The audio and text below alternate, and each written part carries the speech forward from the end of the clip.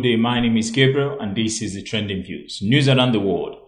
Angolan president has apologized to victims and families of those killed in the May 1977 massacre and asked for their forgiveness on behalf of the government. Thousands, including many of the country's young intellectuals and party activists, were imprisoned, tortured and killed following a split in the governing People's Movement for the Liberation of Angola party. Amnesty International says 30,000 people died in the purge. Some say as many as 90,000 were killed. In his address to the nation, the president termed the killings by government forces as a great evil.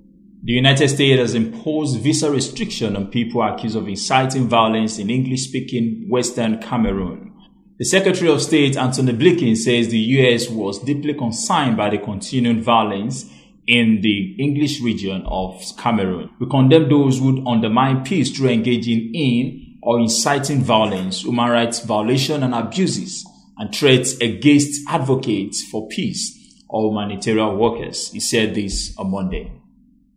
Nigeria is in discussion with Twitter, having suspended the social media platform over the weekend.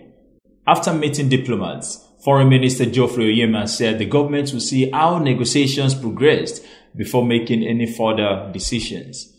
In their latest move against Twitter, the authorities have ordered broadcasters to deactivate their account.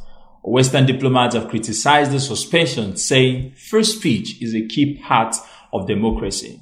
The European Union has warned that it will issue Ghana a yellow card should the country consistently fail to tackle the menace of illegal fishing.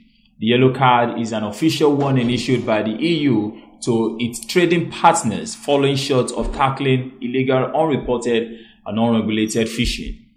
The World Health Organization today validated the Sinovac coronavirus COVID-19 vaccine for emergency use. For more news stories, visit 4tvhub.com. My name is Gabriel and this is the Trending Views.